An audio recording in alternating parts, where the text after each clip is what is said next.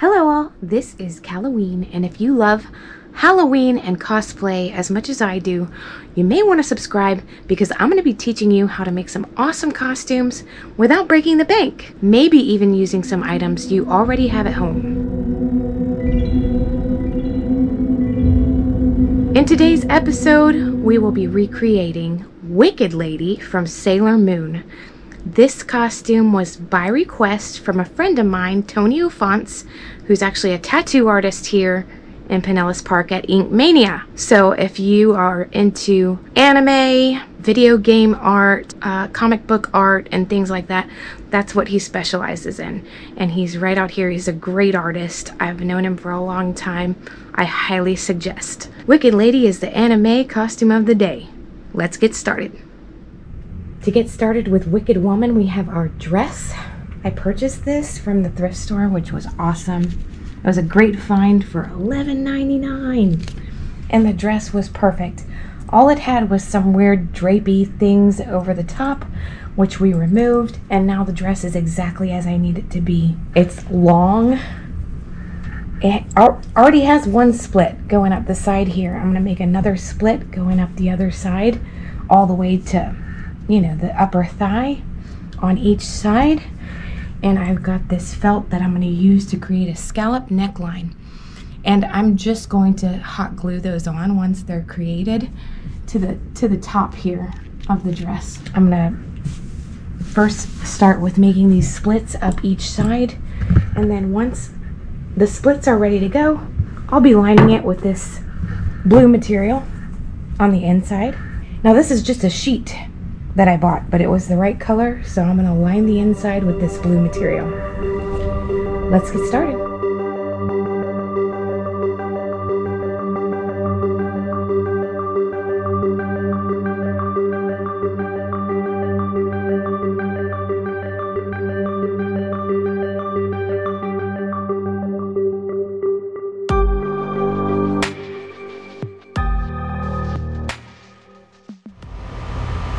I try to convey in all of my videos that you should use what you have first before going out and buying anything, because you wouldn't believe the things that you have in your own closet or in your own storage, or if you're a crafter like me, you have stuff all over the place that you could use for costumes. So I went to Michael's today. I wanted to purchase the gemstones for the necklace and the wristbands that Wicked Woman wears. And I could not find the shape right here that I wanted. All they have is round now. And I bought these from Michael's, but probably like 2 years ago. So I'm going, where am I gonna get these? I'm gonna probably have to get them online. I'm gonna try and spray paint them with silver and see what that looks like. And I think it's gonna turn out great. Good enough. Those are gonna work.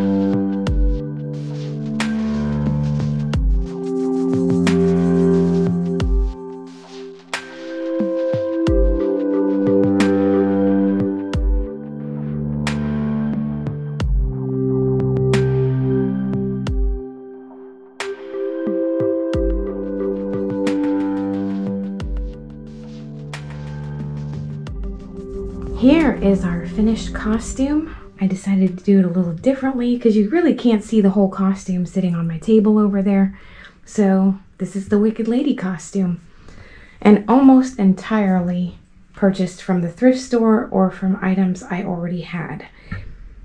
I bought the dress from the thrift store. All of the felt I already had. I had the gemstones already. This was a curtain that I bought from the thrift store for $1. So this was actually what I wanted to make my whole channel about. Unfortunately, everything's not always available at the thrift store, especially doing all these costumes in a year. Sometimes I end up having to buy things online. I've got a red pair of shoes down here. Now I did end up spending about $100 on this costume, but that was for everything. I didn't actually buy the shoes, I already had them, but you can go online. On Etsy, they have a great wig, but it's $200.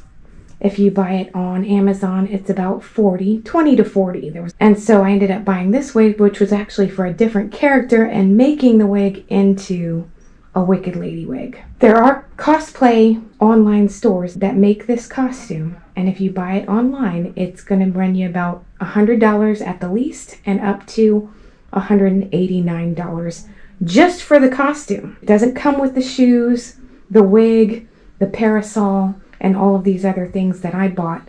This entire costume with everything was less than $100, about 96 bucks. So we saved a lot doing it this way, and it looks incredible. It's makeup time.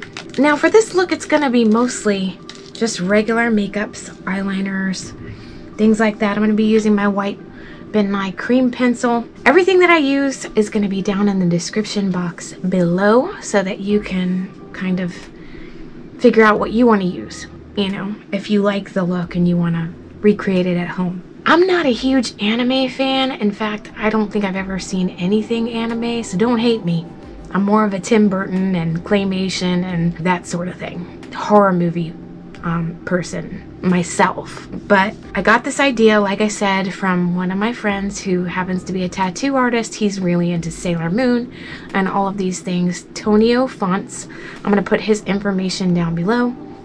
He does really great artwork, and if you're looking for a tattoo artist in the Pinellas area and you're into all of that, comic book art, he even does his own designs, anime, any of that stuff, I'll leave his information down below so you can check him out. So as I was looking for Sailor Moon Wicked Lady images, in some of the Wicked Lady photos, it looked like she had red eyes. So I put in my red contact lenses and I started there. I don't know if she really has red eyes, but hey, she's a Wicked Lady and it looks more cartoony, and that's what I'm going for. So I'm going to be using my Kat Von D foundation because, again, it's pastier. It really goes on like a paste, covers everything, and I really like it for that. It's great for costume stuff. I've got some Ben Nye Aqua and Black. I made a little stencil for our moon on our forehead. I just used some note cards, you know, like we used to have in school. We would write notes on it. Study card. That's what that is. I've got some black liquid liner, some regular black liner, and some eyeshadows and contour stuff. I actually do a lot of costumes that I've never seen one episode. You know, I end up doing quite a few of those things because I appreciate the art that goes into it. If I like the costume, I don't care if I've never seen one episode, I'll do it. You know, and that's kind of how this costume is. But I really loved creating it. Creating the costume was really fun.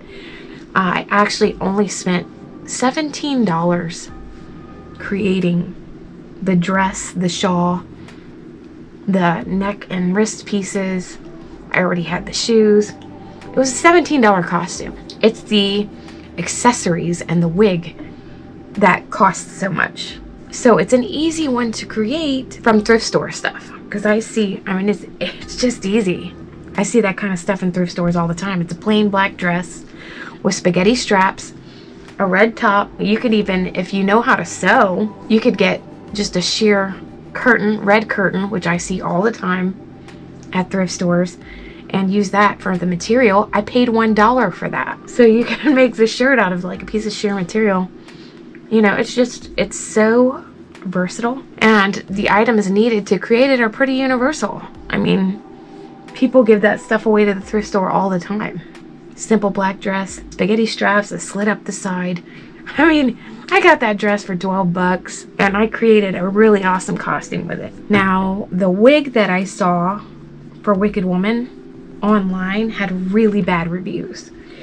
And there was a woman on there that even gave it good reviews. This is on Amazon, I believe.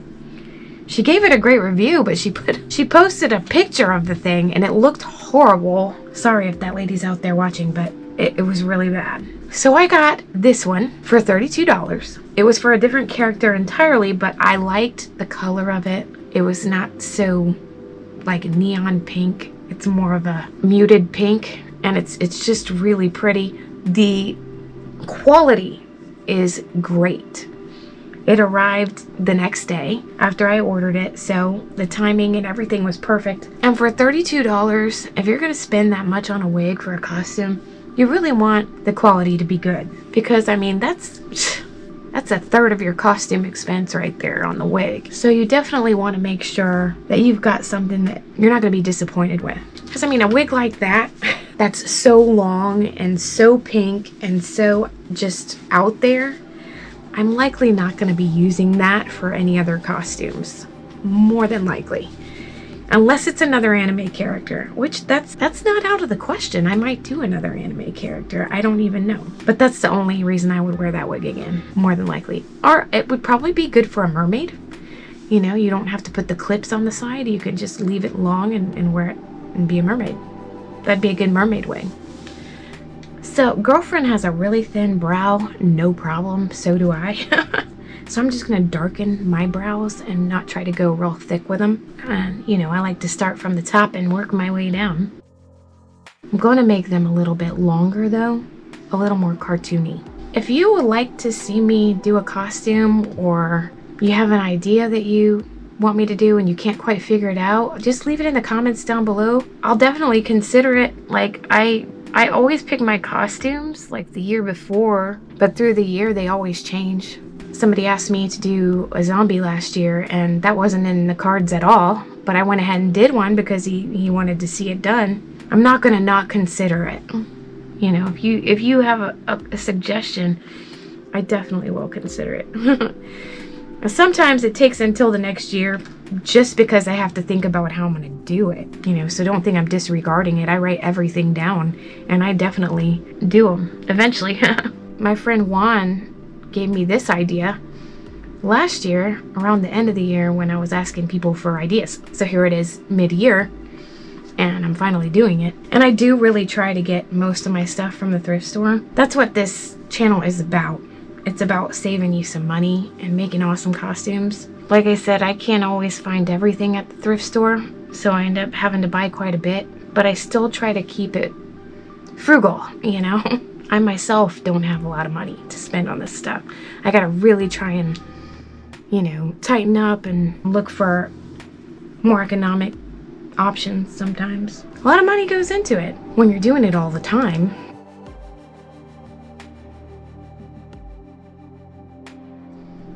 I've done my eyebrows. I probably should have done my little moon first. It doesn't really matter, I guess. You know, I put my moon like kind of down here. And I'm just going to do that with my Ben Nye in Licorice Black. This is a Ben Nye Aqua. If you have not been watching my videos, these are water activated. So you're just going to take a little water onto your sponge. A little bit. You want it damp, not soaking wet, because then it'll be dripping all over your face. And then you're just going to rub it in here. Get a little on your sponge. And since I made a stencil, it should be a nice clean and crisp little moon here.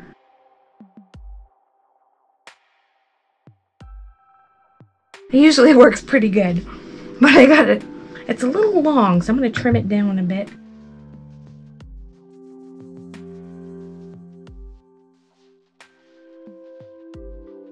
I think I was stretching on my face or something, and that's why it turned out that way. That's okay. We're going to fix it. This is just a regular black pencil. I actually really love it. It's L'Oreal. It's just a fat black pencil, and it works really well. I actually think I like it better than like the thin black pencil. I use the thin one for my eyebrows, but if I'm doing like my waterline or something, I'll use this. because it shows up really good. Now I'm gonna get a little of this Kat Von D just to touch up. You don't want to stretch your skin when you're making something with a stencil because it'll turn out a little wonky. I think it looks good. Anyway, for my eyes, I took inspiration from, I don't know if you've ever seen her, but the human Barbie doll.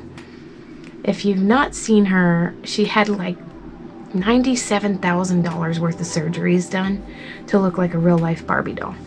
And I feel like she looks very anime. That's kind of how I'm gonna do my makeup, is how she does her makeup. And it's kind of similar to how we did our makeup when we made our eyes bigger for like the Snow White Witch. It's similar to that effect. So I'm gonna be taking a darker color. We'll be bold and we'll go with this dark color here on the Edge of Reality palette from Kat Von D. It's kind of a shimmery black. You can get that from Walgreens or anywhere. CVS, shimmer black. We're just gonna go in our crease with that. Kind of out, almost like we're gonna do a wing. We are gonna do a winged liner with this, by the way, but. And on the lid, we're gonna be doing like a lighter color. Probably this like peach color. So a light peach or white or whatever you want to use. Silver would work. Whatever you've got.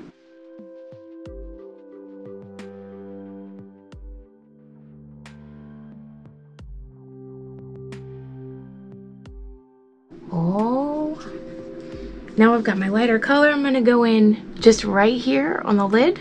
And probably up here on the brow line as well. Just gonna take it all the way around. This is a really good palette. I actually do really like this palette. I paid a lot for it, but it was worth it because I use it quite a bit.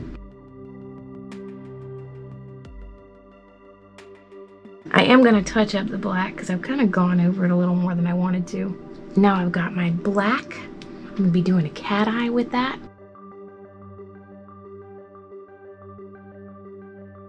I am gonna be dramatic with this cat eye because it's an anime character, you know?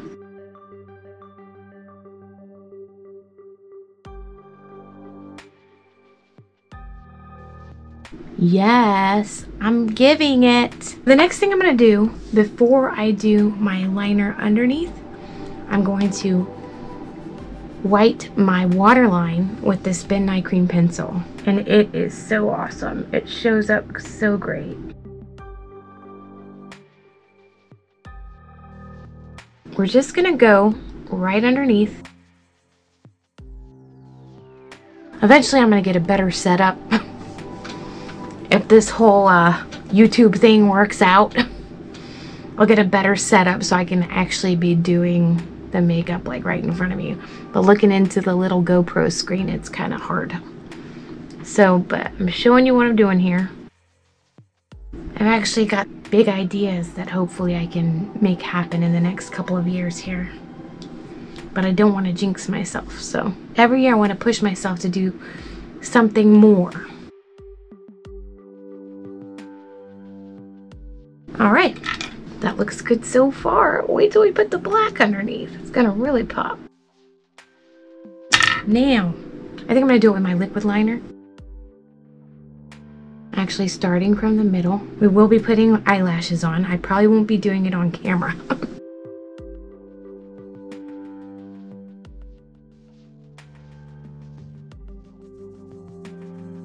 You know what I do love in anime? Anytime I've like watched anything anime, it always looks like their eyes are like welling up with tears. Like their eyes are kind of jittery and shiny, and that's kind of cool. I wish I could make that happen. But this is gonna look pretty awesome thanks to the human Barbie.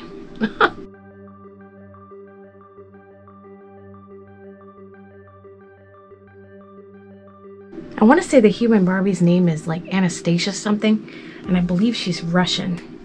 There's two of them, and I think they're both from Russia. I'm sure there's more than two now, but when I was looking it up, I mean, I found like the main two, and they're from Russia.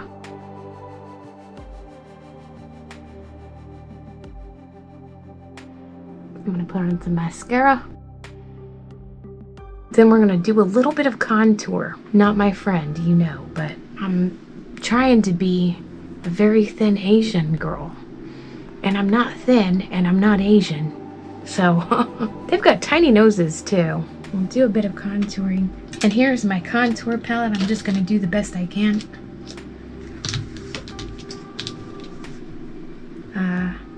Going with a brown. Kind of a lighter brown or beige. Like I said, this is not my forte, so I'm thinking maybe I should go dark. I can't even see that. That's really weird. I'll go a little darker. Oh no, it's so dark.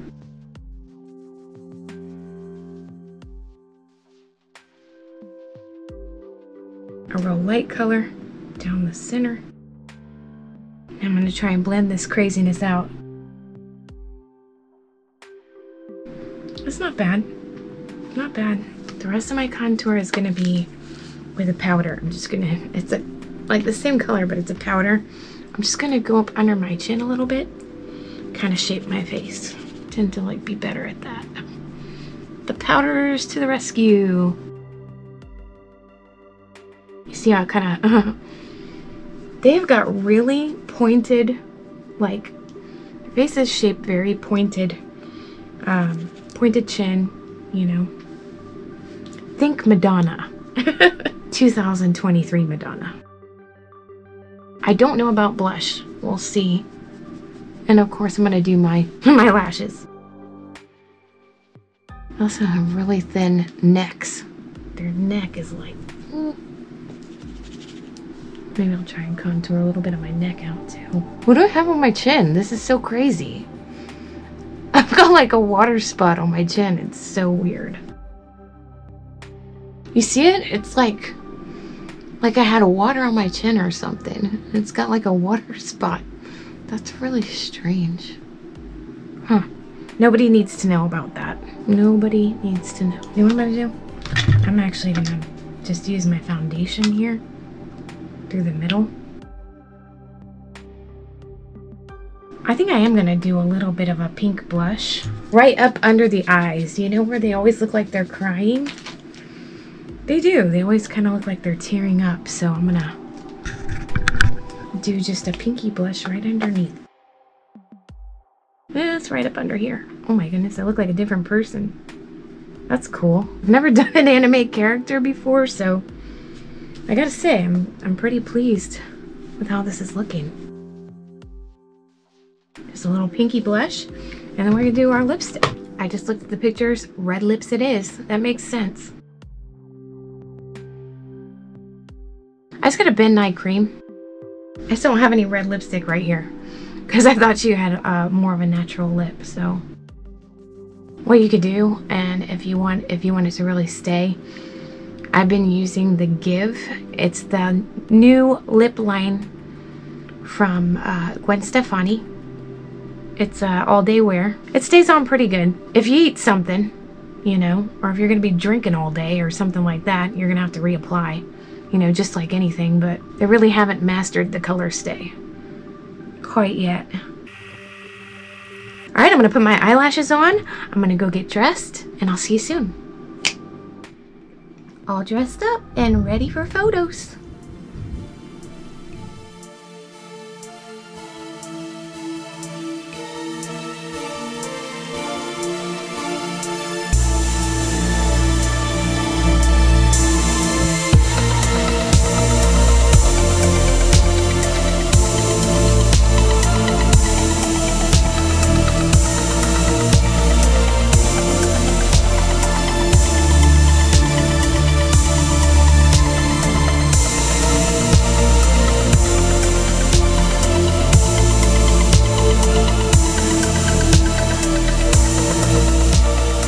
Thank you so much for joining me again today. I hope you enjoyed today's look.